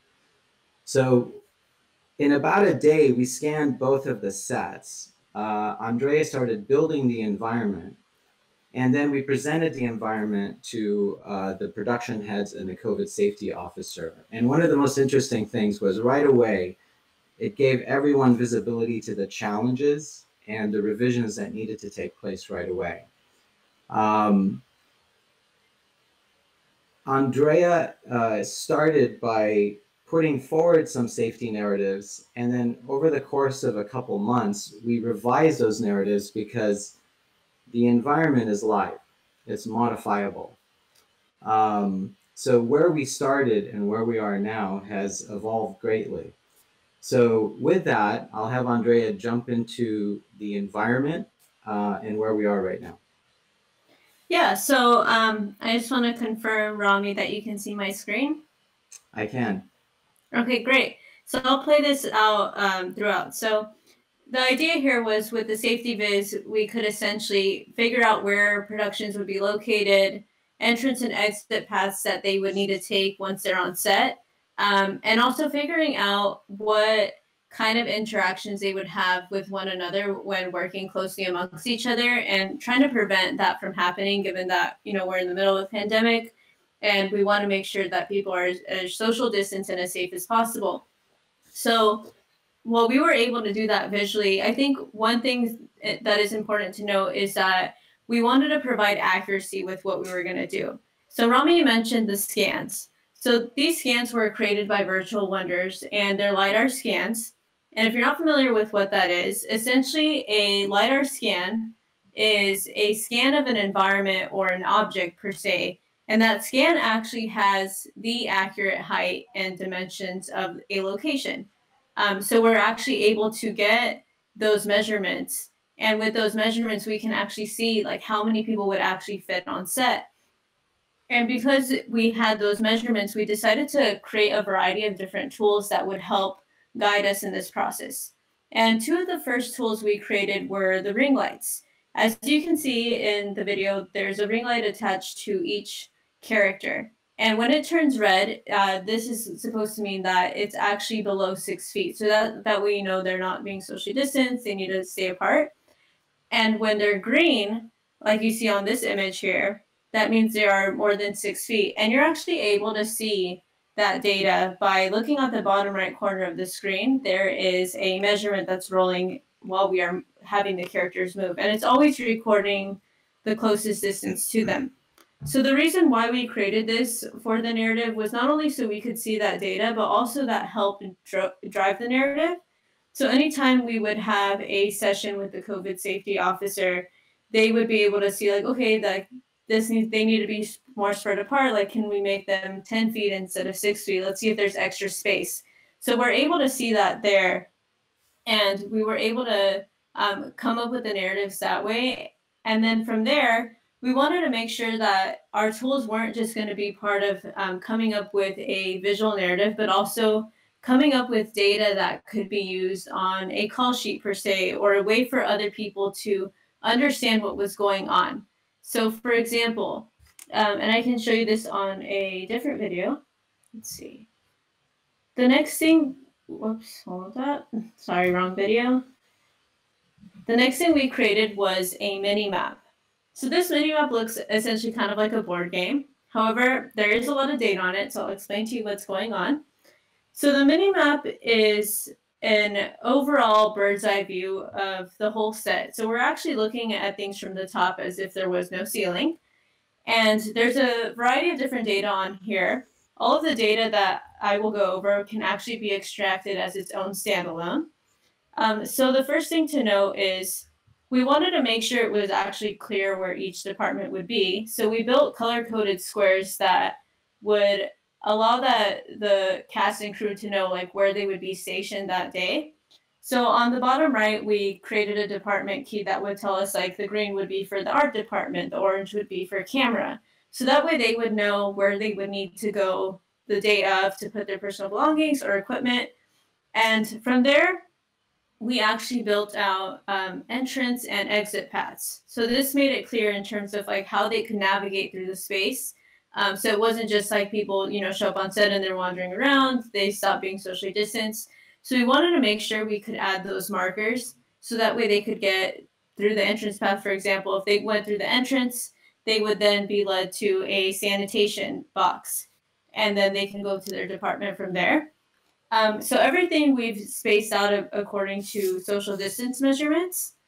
And another very interesting tool we've developed here with the mini map was the wall distance data. And that's actually represented by the white arrow, which is kind of in the middle of the picture. It's set to 80.63 feet.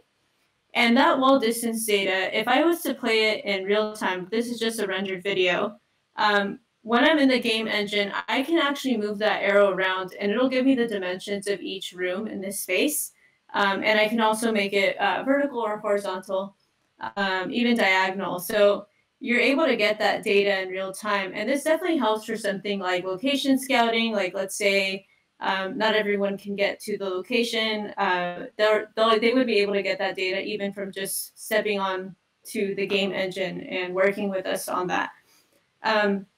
Another measurement that we're not seeing on here is even having the measurements of the departments was something that we had recently added as well. And then that would also tell them like maybe they had 20 feet of space to put equipment. And then also, the last thing is that we continue to add in the ring lights and the distance data for each character on this, which you can see being represented through little spheres and circles on here. So I think what's most fascinating here is that no matter what the narrative is or how it's being changed and modified in real time, this mini map continues to be exported with each shot. So the data consistently gets updated because we know things are always changing on set. And that's one of the benefits we have with the tools that we've created. They can always be modified in real time. And oh, go on. No, go ahead, Andre. So one thing to note on here is that this is being used for safety visualization, it can also be used for story visualization as well. So, for example, we actually so this is actually, so let me start with this. So this is a still from the ripple effect. And usually what we would do is we would previs the story and figure out ways where they can continue to iterate on their creative process, but also, in this case, follow social distancing guidelines. So for example, keeping the cinematographer 6 feet apart, trying to figure out what lens they would use to do that, as well as maybe seeing how actors could cheat the shot by standing apart but looking like they're close together. And we actually have a previs version of that on here that I can show you. So that's this same shot. However, this is in our virtual world.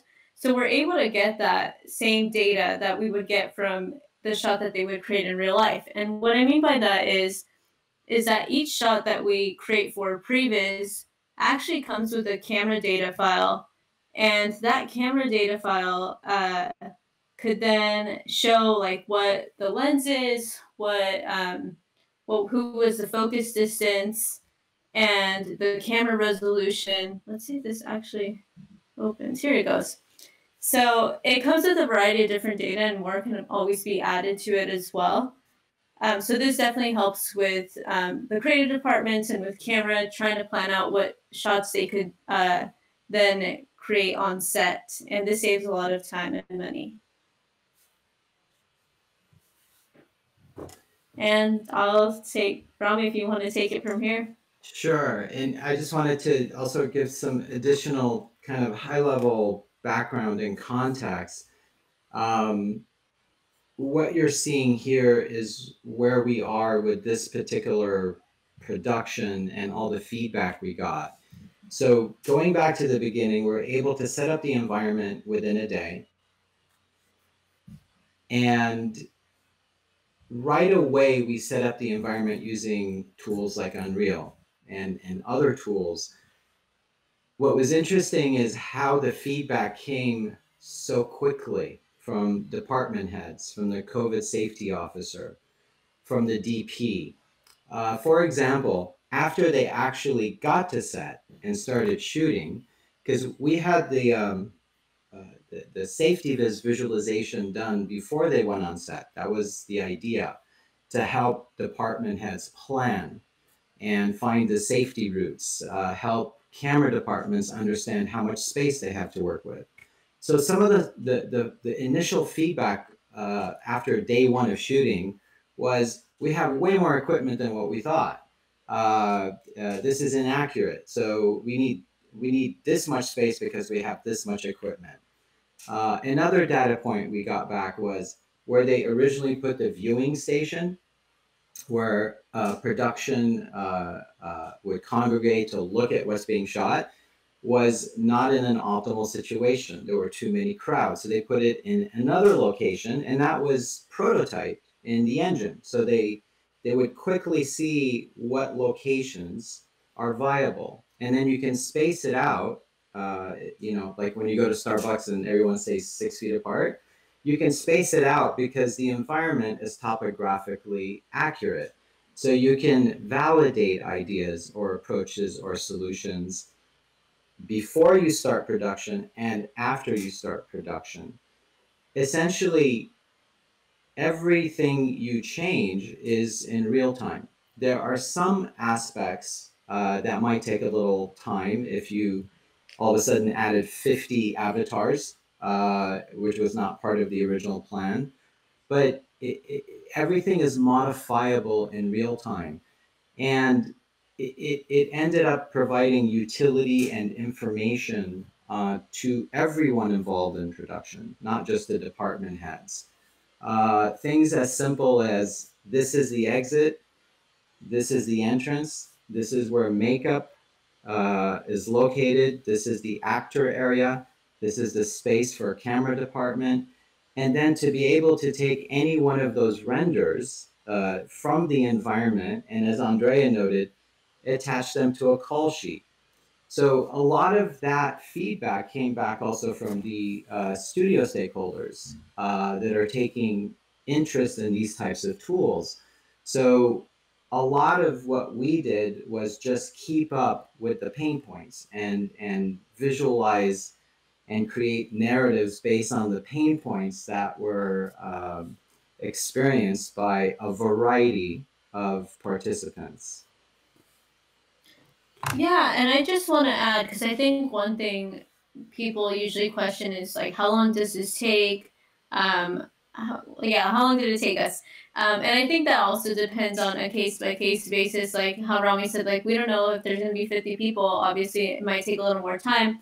But one thing to note about all this, being in the game engine and the fact that, we've been doing previs for probably the past 2 years, a lot of what we do is templatized. So our character assets and any object assets we have, we can just easily click and drag those in. And even our animations are templatized. So making the movements and being able to show how they're moving from point A to point B is something that can be done in a matter of minutes. And as far as the environment scans, like in this case, we actually worked with 2 different environments, and they both probably took about a day and a half to get up and running. Mm-hmm. The other noteworthy detail is when you do scan and set up in an environment, it's reusable because other productions will go into those environments. The story might be different. And by story, I mean everyone involved. It's not just creative visualization, it's cast and crew. It's the entirety of the set reality. Even though those set realities might change, the set still is the same, all right? You have a wall here, minus all of the equipment or particular needs of any given production. So I think that the relationships that have been built with both the physical set locations, even working with other companies that were doing previs on the same project, there was a ton of camaraderie. The idea of sharing assets. If someone is creating this asset, it can be utilized in the environment. The most novel thing about this was we are telling a story. It's just a story about how to be safe on set and to be agile and to adjust that story in real time. Because again, the thing that impressed me the most is when we set up the preliminary environment, it changed radically. Even before production started, as soon as people started contributing their needs and started to solve the practical problems they had to solve before they went on set.